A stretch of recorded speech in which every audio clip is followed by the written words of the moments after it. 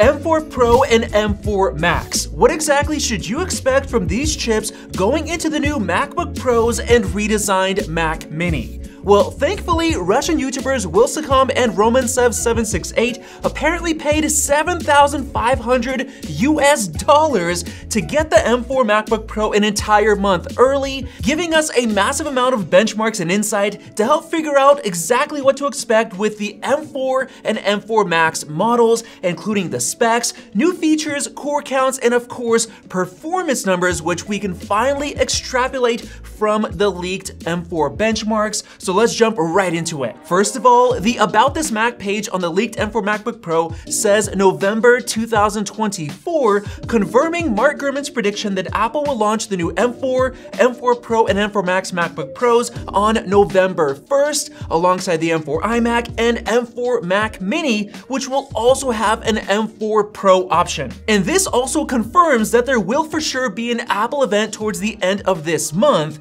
and I know that because the new Mac Mini will be getting the biggest redesign ever, apparently being half the size as before and now packing 5 USB-C ports, including 2 on the front and 3 Thunderbolt ports on the back, which was confirmed by the leaked M4 MacBook Pro, since it now finally has 3 Thunderbolt ports, which makes sense since the M4 chip itself now has 4 Thunderbolt controllers instead of the previous 2. Now, as far as the MacBook Pro, the leaked M4 model got no design changes at all other than the 3rd port being added, so don't expect any changes on the M4 Pro and M4 Max models, and I honestly think Apple will keep the same ports as before since we already had enough in my opinion. So this means that Apple will be entirely relying on the performance upgrades to get people to buy a new MacBook Pro, like going up to 16 gigabytes of base RAM on the M4 MacBook Pro, as well as huge,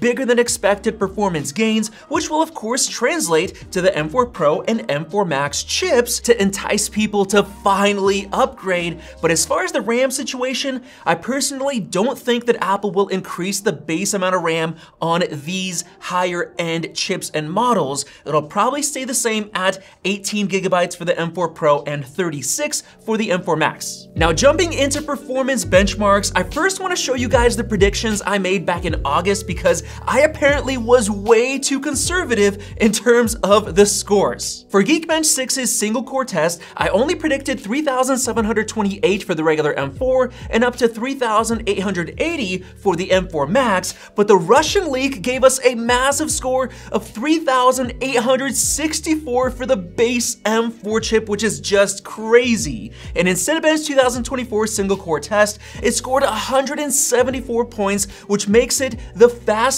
mass production chip in the world. And as far as my multi-core prediction, I guessed that the new 10-core M4 would score 14,479, since that's the highest score we saw on the M4 iPad Pro, but apparently Apple is allowing the M4 MacBook Pro to run even faster, scoring a massive 15,288 points, proving that the M4 series architecture redesign is better than I expected. So now let's get into estimating the performance of the M4 Pro and M4 Max chips. The first step is to figure out the core counts, and I believe Apple absolutely must increase the core count on the M4 Pro chip, seeing as the $2,000 M3 MacBook Pro comes with only 11 cores instead of the full 12, so the binned version has only 5 performance cores instead of 6, compared to 4 on the regular M4 chip with the same number of efficiency cores, which is 6.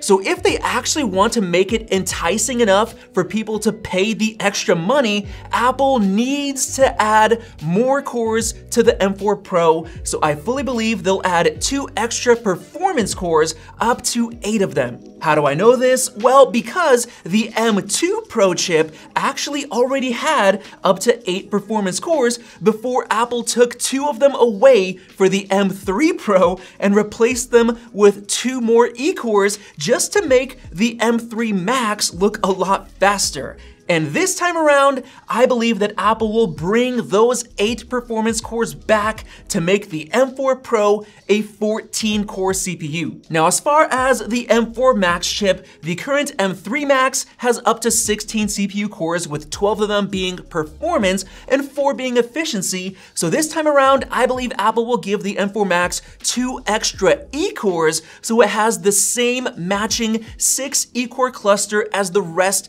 of the M4 chips, which of course greatly helps with battery life, making the new M4 Max up to 18 cores. So with that said, let's get into my personal predictions for the M4 Pro and Max chips, starting with single core performance. Since the M4 chip scored 3,864, I expect the M4 Max to score even better, close to around 4,000 points, which is just crazy. Now for multi-core performance, this is definitely a lot trickier to figure out since we have a completely different mix of performance and efficiency cores on the M4 Pro and Max chips. But if we refer to the M4 chip, it's actually 30% faster than the M3, which makes sense because it has 25% more cores, 10 instead of 8, and the cores themselves are all faster than before. For example, the clock speed of the P cores is now 4.41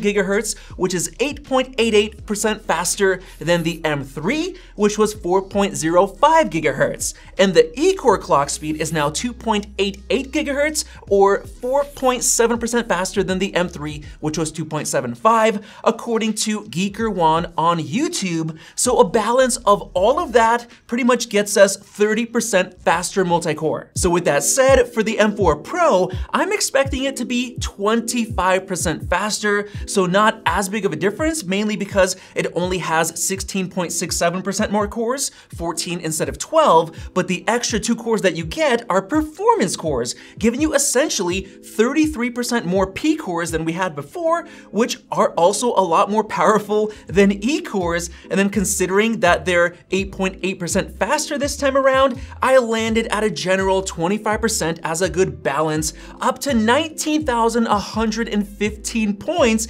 making it just a bit faster than the 14-core M3 Max, and that's just crazy. And then as for the new M4 Max, I think it's gonna get an additional 2 E-cores, so 18 instead of 16, which is 12.5% more cores that are now faster. But due to the way Geekbench 6's multi-core test works, it suffers from diminishing returns with so many cores. So I think the M4 Max will honestly only be about 15% faster, so up to 24,061 points, which is still faster than my initial prediction, making it the fastest mass production CPU in the world, according to Geekbench's charts. Now, as far as the neural engines for AI performance, the leaked M4 MacBook Pro scored 50,278 in Geekbench AI in terms of the quantized score. So I expect the M4 Pro and M4 Max to perform the same, or maybe even higher, depending on the RAM. Now getting into graphics, this one's a lot easier since the performance scales more or less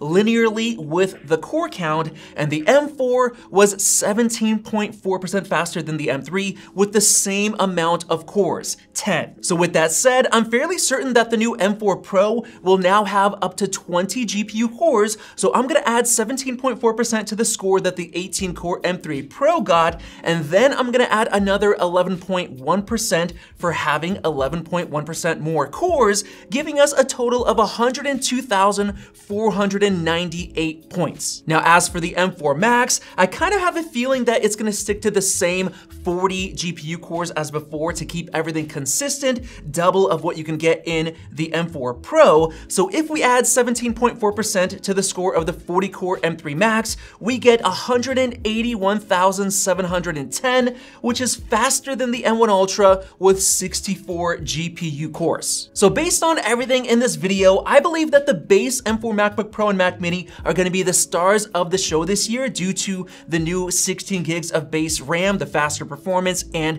the extra Thunderbolt port, while the M4 Pro is going to be a decent upgrade, seeing as it's getting 2 extra P cores and 2 extra GPU cores, while the M4 Max isn't going to look as interesting this year. So hopefully you're as excited as I am for these new M4 Series Max Max launching on November 1st. And if you are, definitely subscribe above for more videos like this one and check out those Russian leak videos that I made right there. Thanks for watching, and we'll see you in the next video.